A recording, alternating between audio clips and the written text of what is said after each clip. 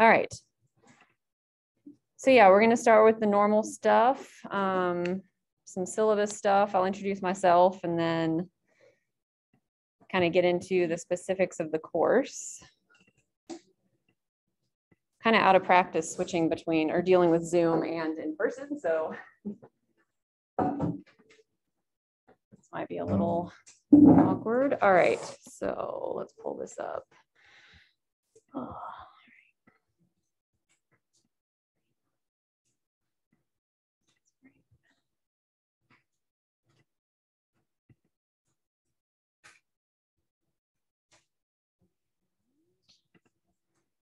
Forgot how much this slowed me down.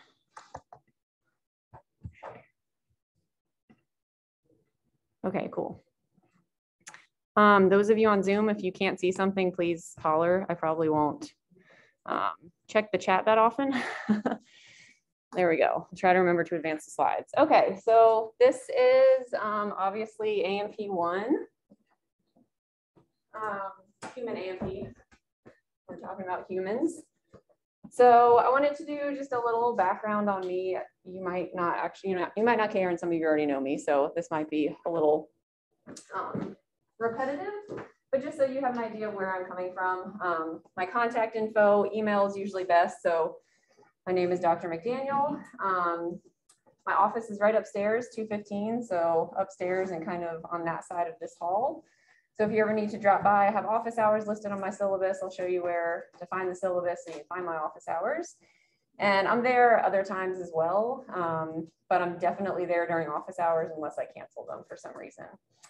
I got my PhD from Georgia, so go Dogs tonight. Is anyone Dogs fan? Yeah, man. It's a big one against Alabama again, once again. But they're going to do it this time, right?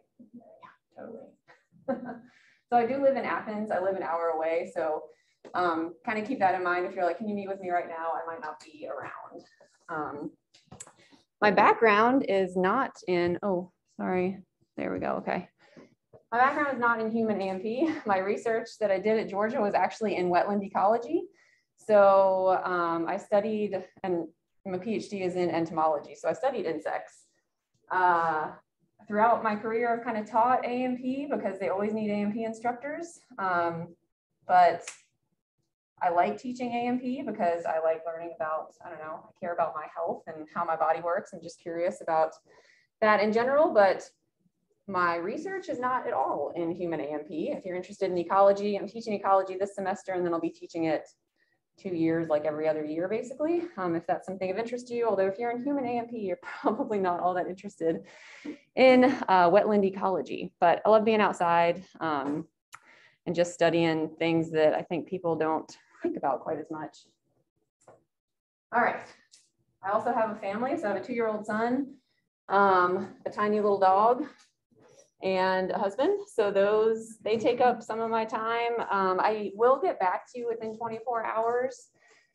Typically, if you email me, that's my goal. If I don't, just hang tight. I will get back to you, I promise. I try to be really responsive, and I don't like to leave questions hanging.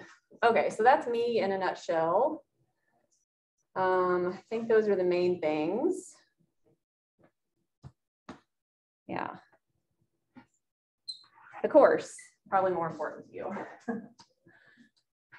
It is an intro into 2 different fields, anatomy and physiology. We'll kind of talk about the difference between those.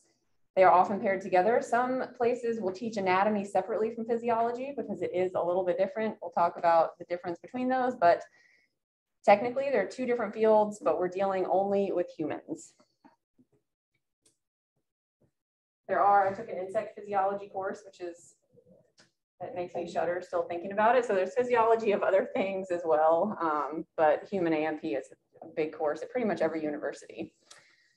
So we're going to continue your training as a scientist. Maybe you don't think of yourself as a scientist yet, but if you're going into anything dealing with human health, you're going to be a scientist. So you want to think as a scientist thinks, using evidence to back up claims and hypotheses. We're going to do some investigation, and then communication is huge. And I think a lot of Courses don't necessarily focus on that, at least in the sciences. We focus on, you got to know these facts, but we're going to do a little project dealing with scientific communication as well. It's important to be able to talk about, especially if you're in the healthcare industry, you have to be able to talk to patients about their health and maybe what's wrong with them. So being able to do that is a skill that you definitely build over time. And we'll start in here. And this is really challenging. So I say that about, if you were in my general biology course, it's challenging. This is kind of another level up. So we're in the 2000 level class now. There's a ton of material in here, a lot of terms that are going to sound really foreign and just a lot of material. So we're going to be moving pretty fast. Well, the first couple chapters will kind of be a review. So some chemistry of life, cell stuff. So hopefully that'll sound familiar. Then we'll get into some of the systems. So we'll talk about tissues and bones and muscles and learn about all of that stuff, how it's formed, and then what the different bones and muscles are. So it is hard. It's hard.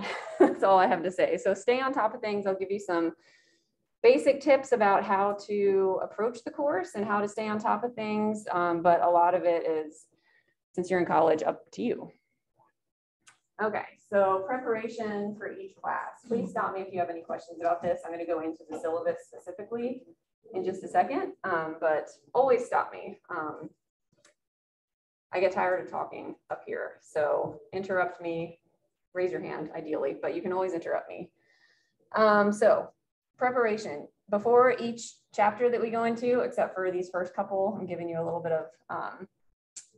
of leeway before I ask you to turn in an outline. But you're going to want to read and outline the textbook chapter. That doesn't mean you have to read every single word. If you guys don't have the textbook yet, definitely get it. It's big. And if you're going on to A&P 2, it'll be the same textbook. So we use the same one in both of those courses. We're going to cover the first half of it essentially, and then A&P 2 does the second half. I'll talk about the outline assignments, but it's really just an attempt to get you to look at the material. So the crazy words that I'm throwing at you don't sound totally foreign when I talk about them in class. So it's just kind of a first look at the material, and then I'll go into it in detail. So you're going to want to do that before we get into each chapter, and I'll show you the schedule so you know when to expect what. Figure out what's confusing to you. That's not always the funnest thing to think about, but that's what's going to trip you up on the exams, what you don't understand, right? And then always look, I try to do everything through Canvas. I send announcements through Canvas. I put the schedule on Canvas. I just think it's an easy way for everyone to have all of the information. I'll email you sometimes too outside of Canvas. I don't know why I switch back and forth, but I do. But look at when the due dates, I think I've set all the due dates except for one of the projects on Canvas already. So they're already in there. You can put them in your calendar. They're on the Canvas calendar. So hopefully that helps you stay on top of things. I had yes. When I was looking at the outline and I seen another notification that says something about text. It looked like it correlates with the PowerPoints. Mm-hmm. So how would that work with this book? Because like it's a different edition in the online text that I posted. Yeah. So the online text that I posted, good question. Some people don't have their book yet. So I still want them to be able to do the outline. That's just a different text version. Okay. So if you already have your book, you can ignore that PDF. Okay, because I had already read chapter 1. Oh, wow. Yeah. And I didn't want to start my outline. No, it's fine. You can do the outline from either of those. I would say use your textbook if you already have it. Yes. Yeah. Yes. Yep. Good question. So I'll talk about that in just a second. I'll show you all on Canvas. If you don't have your textbook yet, you can still do the outline. Let's do this Friday. All right, so take notes during class. That varies how you want to do that. I post the PowerPoints before each class, at least 12 hours ahead of time. So it'll be up the night before. You can take notes by hand. You can take notes on your computer. Don't just type or write what I have on the slides because they're available to you. I know people end up doing that just to feel like they're doing something. Sometimes that can be helpful, but I will go through slides faster than you can write all of the information down. It's all there for you. So you can print out the slides ahead of time if you want. You can bring your computer in. I don't mind what you do, but take some kind of notes. I say this in every class, and it's really hard, I know, especially 9 a.m. Monday, Wednesday, Friday, but try to focus as much as possible. If you focus in here, that's less time that you have to spend outside of class. That's kind of how I think of it. I wasn't always great at that when I was taking classes either, but if you don't pay attention in here, then you have to go figure out what I said, 2 days before the test or whatever, when you weren't paying attention. So not an ideal situation. So use this as like a 15-minute study session. I'm going to try to break up the lecture. It's a heavy lecture class just because there's so much material. I'll try to break it up every so often with some activities and stuff to see if you guys are kind of on track and learning what I want you to be learning. Definitely ask questions. Like I said, always ask questions. If we get behind because you guys are asking too many questions, that's fine. I'm totally fine with that. If I ask questions, just, participate, answer, even if you're wrong. I know it feels uncomfortable to be wrong. I don't like it either, but the more you're wrong, the more you realize it doesn't really matter if you're wrong, especially in this case in a class. Okay. That's during class. Do I need to take this out? Oh, yeah, outside of class, like after class, I guess. Review your notes, complete assignments. That kind of goes without saying. Reviewing your notes is going to help so you're not, again, the night before the test, looking back at all of these crazy Latinized words, thinking, what is this? So try to review your notes, even if it's not after every class, maybe once a week. Look through them. You don't even have to memorize them at that point. Just look back through them. So when the test comes around, you don't look back and think, we never talked about this. Okay. Yeah, and there will be some assignments and handouts, not necessarily for a grade, but they'll be helpful in studying. So if I give you a handout, it's probably going to be, there's going to be something similar to that on the exam. That's the idea behind me giving you handouts. They're not just to waste your time. Okay. That's a lot that I expect of you. What you can expect from me, I say this in every class. So if you've taken one of my classes before, you've probably heard this, and hopefully you agree that I try to be really transparent. So I'll tell you, kind of how the exams are set up, when assignments are due, objectives, you kind of know from the textbook what objectives you'll be expected to know. And all of the information that's on the exams will be from the PowerPoints. So there will be extra material in the book that you might end up outlining that won't be on the exam. I do limit the exams to what I go over in class because there is far more material in that textbook than we can ever cover. And I don't want you to think you have to know every single word in there. Fairness, mostly this comes down to usually the end of the semester when people are asking for another little bump for their grade to get to a B or to an A. I don't bump you up except in one instance, which I'll talk about. It has to do with attendance in the class. So I'm fair across the board. Exams are multiple choice, so it's easy, pretty fair. And fairness comes back to, I will only ask you questions about stuff that I've talked about in class, nothing like that we didn't go over from the textbook. Timely communication, I already mentioned. I try to get back to you really quickly. Sometimes it'll be within like 5 minutes. Sometimes it might be more like 24 hours, depending on how busy I am. But you can always drop by my office and see if I'm there. My whole goal is, like I've said in other classes, I don't just stand up here to talk about what I know about. I really want you guys to learn it. And I mean, I guess that's probably every professor's goal, but I want you guys to really learn it. So you remember, even if you remember 50% of this material moving on, that's awesome because it's a ton of material. So I want to help you learn. The additional assignments that I have you do are to help with that. The outlines are to help with that. It's not just busy work to make you busier. I'll respect your time. I'll respect any answers that you give. I'm not going to judge you if you answer incorrectly. Like I said before, I answer incorrectly, not often, but sometimes I say things that aren't correct, and that's fine. You just have to kind of move on. So I'll respect you from that in all of those cases. I don't try to cram in more material. I don't give you additional videos to watch outside of class, maybe like a 5-minute one here and there, but even that I don't really do because you have 50 minutes here, 3 days a week. We're gonna use that time And I'm not going to ask you to spend tons of time outside of class other than studying and outlines. And it is challenging. So you can't expect a challenge in this class. It's tough. I don't think there's any A&P class that isn't difficult. We know a lot about the human body, which is awesome, but we know a lot about the human body. So there's a lot to learn. Okay. On to the syllabus. I don't know if anyone actually reads the syllabus, but I want to go over some of the points. There's a lot of stuff in there that we just have to put in there for courses. It's always on Canvas. The most important part probably is how you're graded and then the semester schedule. So I'm going to show you kind of how I have Canvas set up so you can find what you need to find in there. All right. Labs do start this week. That's a little bit weird. Usually we don't start labs the first week, but there's no labs next week because of Martin Luther King Day. So I teach labs on Tuesday and Wednesday. If you take a lab another day, then I'm not your instructor. But they do start this week. So if you have lab scheduled today, you're going today. And I think that's Mr. Eagle who's teaching today. Okay, so let's go to, you can go to Canvas if you want to right now. For you guys on Zoom, I'm just gonna share, I'm not gonna share Canvas because it's gonna take a little bit too long to get through everything, but hopefully you can see what I have on the screen there. All right.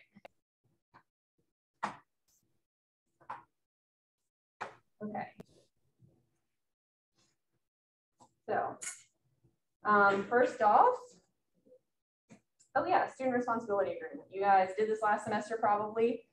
Fill this out for this class and you'll get 1 bonus point on your first exam. So you have to fill it out by Friday.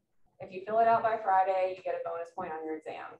You basically have to check a box and say you read something. So you can do it now, you can do it right after class, just get that done. And I'll add that to your first exam.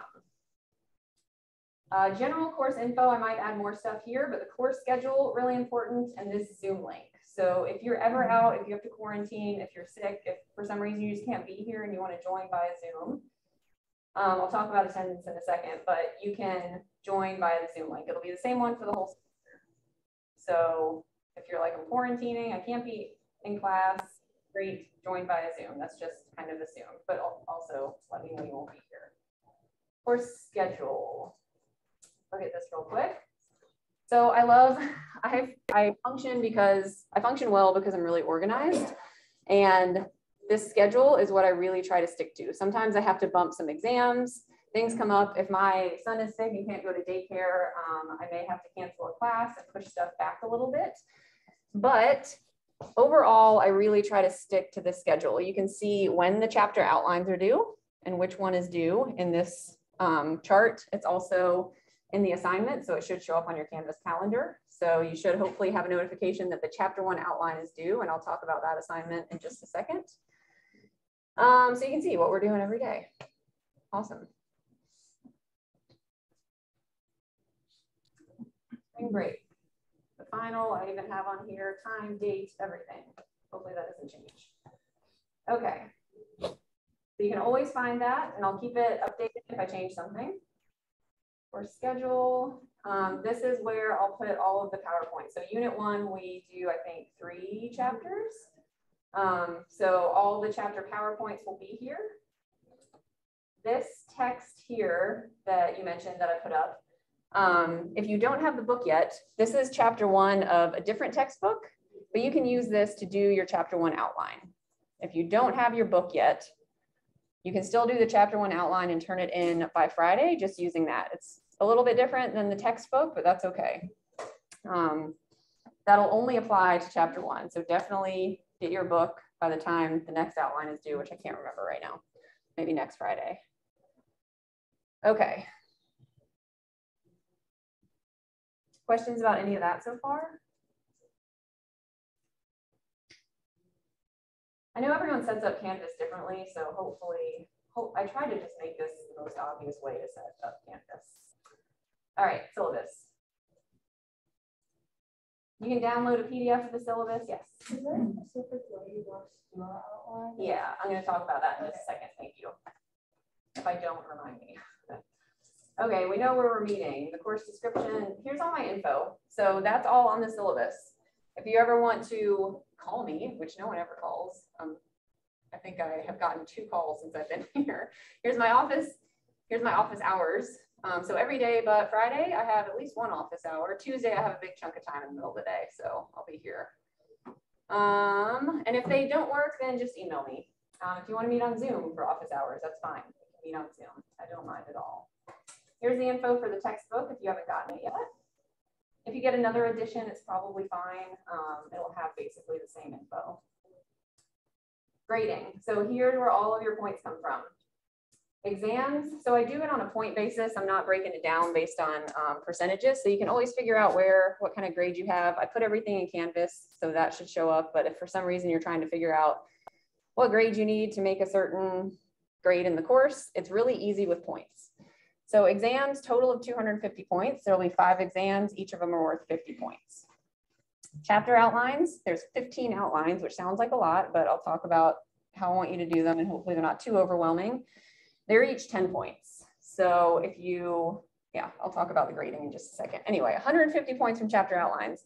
If you don't do your chapter outlines or you turn them in late, that can really hurt your grade. And they're relatively easy to get done.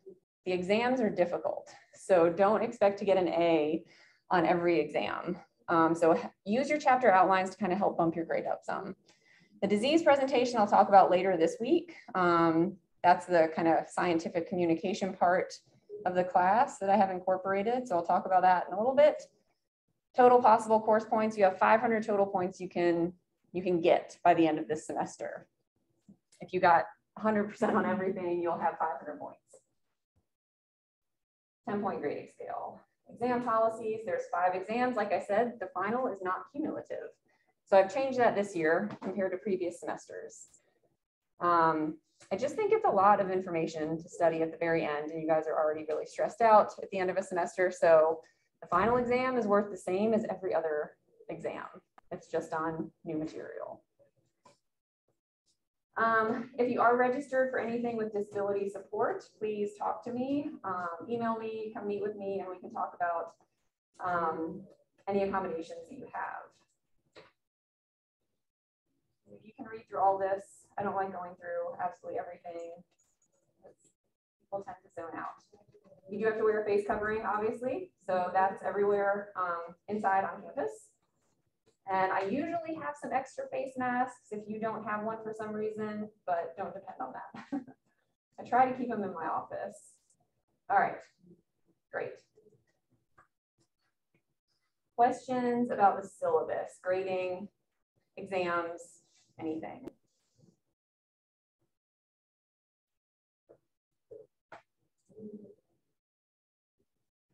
Under assignments, you can find the chapter outline stuff.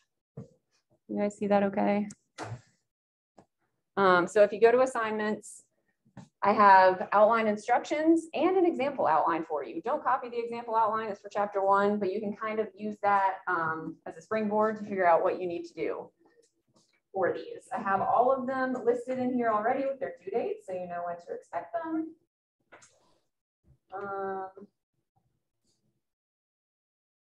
So you can download the example outline here. I'll show you that in a second. This is just the PDF of the assignment that I copied here. So for every chapter, you're going to outline, every chapter in the textbook. That doesn't mean the chapters are long, okay? It doesn't have to be a 10-page outline. Some people did 10-page outlines and they did really well in the class. So how much effort you put into this kind of can make a difference in how well you do on the exams. I think you can do a pretty solid outline in 2 pages. So what did I say? Single space, 2-page, 12-point font with bullet points. It doesn't have to be like paragraphs. Simple bullet points. I don't care about grammar. I don't care about punctuation. Ideally spelling the words correctly. That'll help you remember the material. You can do something other than, I usually do kind of a typical outline, and I'll show you what I have here. If a concept map or something else works better for you, if you want to write kind of a 2-page summary paper, I've had people do that. If you prefer sentence form, or if that helps you a little bit more, that's fine. I'm kind of open to whatever you want to do. If you want to handwrite it, that's fine. You can take a picture and upload it. So I set it up so you can upload pictures, you can upload documents. It's kind of open-ended. Most people end up doing sort of a typical outline. You can't use outside sources. So if you use some outline that's already online, I'll check it for plagiarism, check it against those online for plagiarism. So make it your own. Just use the textbook. You don't have to use anything else. Yeah. So submit each outline by the due date on Canvas. So the due date on Canvas is before this class. So if it's due Friday, it's due Friday by 9 a.m. If it's late, I didn't talk about the late policy, but 25% is automatically deducted for anything that's late. So if it's 9:05 a.m., it's considered late. All right, each outline is worth 10 points, like I said. So generally you'll get 10 points. If you put that effort in and make a 2-page outline, I'll give you 10 points. If it's 1 page, you might get, 6 or 7. You made an effort, but you didn't quite put the amount of effort in that I want. It's just kind of a sort of a sliding scale. But if you turn something in, you can get at least 1 point. But again, build those points, use them and bank those points for when the test comes and maybe you don't do as well as you had hoped. Okay, so let's look at the outline here. This is from a student, I think from a year ago. So pretty basic. The chapter is broken into sections. So overview, they didn't put every single thing in there, right? You don't have to put everything in there. Pick out what seems to stand out. Section 1, 2, structural organization. They went from bullet points to numbers. I don't care. It really doesn't matter. So they did each section and fit it all in 2 pages. Again, if it goes over 2 pages, that's fine. I'm not saying it has to be only 2 pages, but that's kind of a goal, around 2 pages. Questions about that? Okay.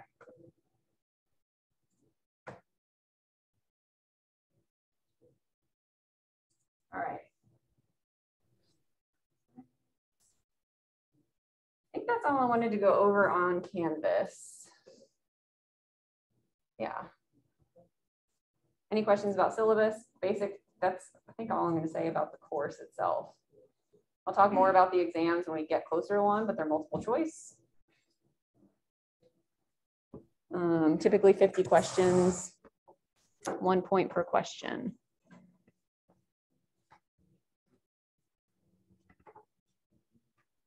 Okay, it's only 9:30. Awesome.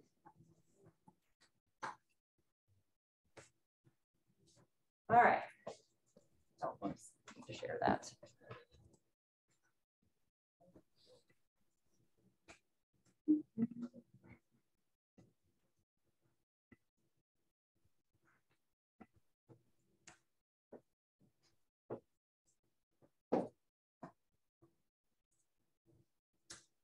All right, let's get into anatomy and physiology just a little bit, just some background here. So I said anatomy and physiology are sort of separate topics, right? Does anyone have an idea of what the difference would be? How are they different?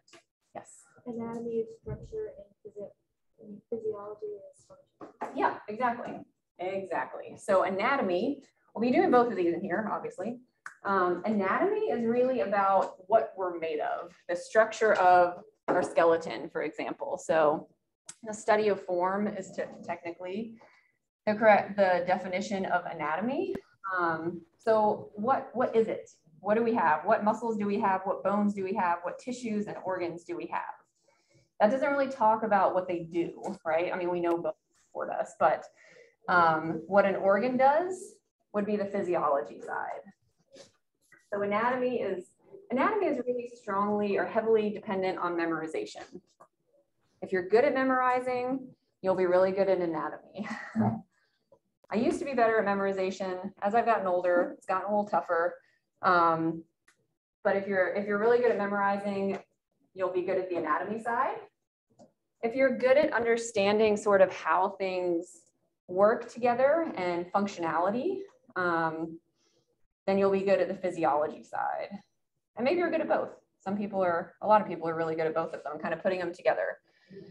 So physiology is how something functions. So how our skeleton functions, how our tissues function. So tissues are a bunch of cells working together. What that combination of cells actually does would be the physiology, not just what the tissue is.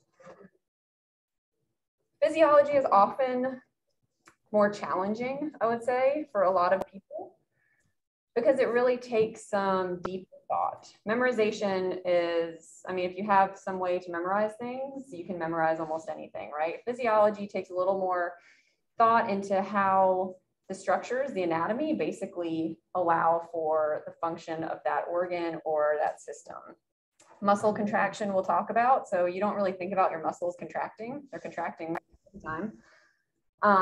It is a complicated process for how a muscle contracts. And we're going to look at it on the cellular level, basically. So it's, or the tissue level, how a muscle actually contracts. We can't see it, it's really tiny, so sometimes it's hard to wrap your head around. But yeah, that's the basic difference between anatomy and physiology. And we're gonna do both of them. I would say A&P2 is more focused on physiology. People typically like A&P2 a little bit more. Even though it's physiology, it's a little bit tougher, but it's a little bit more interesting and stimulating, I guess. Okay, so there'll be a lot of anatomy in here. So why take A&P? Foundation to our, our upcoming career. Yeah, I mean, you guys, there's probably a wide variety of potential careers in here, right? In the human health industry. Athletic trainers, nurses, doctors. What else? What else do people want to be? Those are my three. Physician's assistant. What? You said physical therapy. Physical therapy. My husband's a physical therapist. That's awesome. Yeah, physical therapy, PA. Even if you're in, I think, like medical coding or medical like business management, you have to take this class. So there's a wide array. And this is the base of everything. You have to understand how the body works, right? And what it is made of. A lot of this you'll see again in future courses. So this is an intro to A&P. Don't expect yourself to remember everything that you learn here, but when you go on to the next class, maybe like genetics or microbiology or something like that, you'll have this information and you'll be able to kind of pull from it. Even if you don't remember it perfectly, you'll at least have seen some words before, so it won't be totally new to you.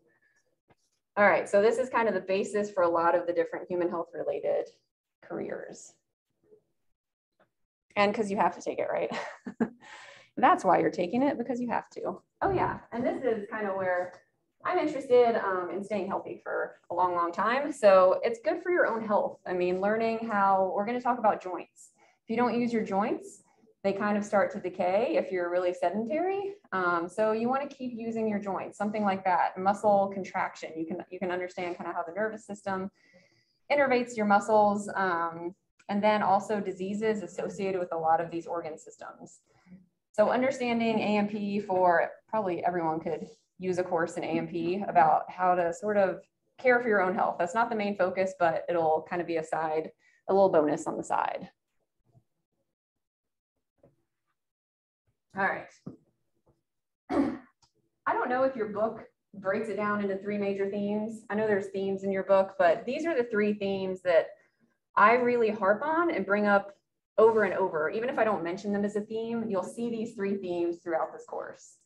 Number 1, structure determines function. Our hand is structured in such a way that we can grasp things, right? We have all these little bones in here, so we can bend our fingers and do a lot of really fine scale manipulating. If our hands weren't structured that way, we couldn't do all of the things that we actually do.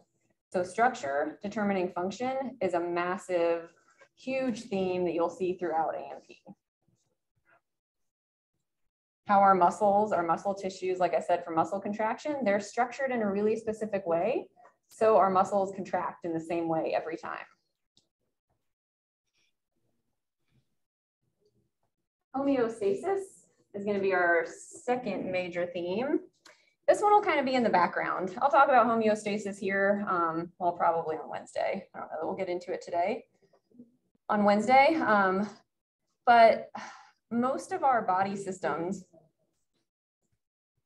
the whole goal of our body is to stay within certain ranges. Temperature is the most obvious one, right? We want to stay right around 98.6.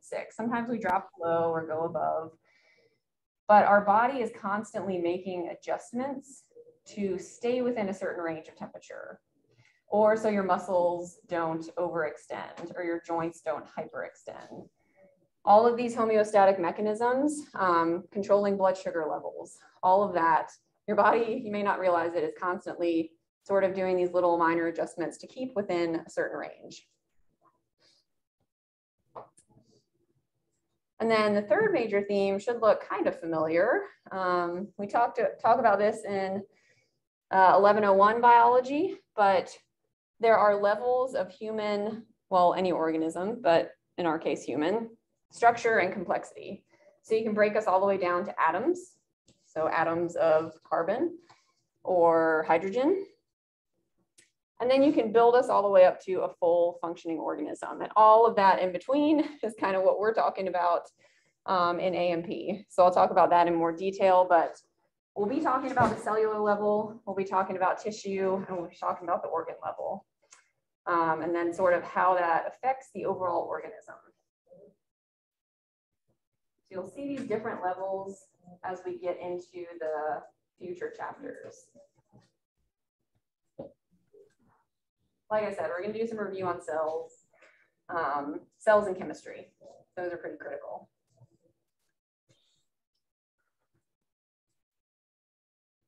Yeah, we'll just get into, I think I kind of already explained this pretty well, but structure determining function.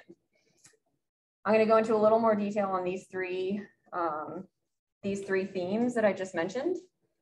Structure determining function is one that's going to come up over and over. If our heart were structured in a different way, it wouldn't work as it does, right? Maybe it would still work, but we'd have a totally different heart physiology if we had a different heart anatomy. So we're combining our anatomy and physiology. I talked about the hand already. We can grasp things because our hand is designed in a very specific way. It has the right muscles, the right bones, so we can grasp stuff and manipulate it. Our heart pumps blood in a specific pattern. It goes in one side, out the other side. Our mouth, in order to ingest water or food, we have to have an opening, right? If we don't have an opening, we can't ingest food. As simple as that sounds, that's exactly the idea behind structure and function, structure determining function. And that'll come up over and over again. Oh, sorry guys, I didn't advance that. There's not a whole lot on this slide.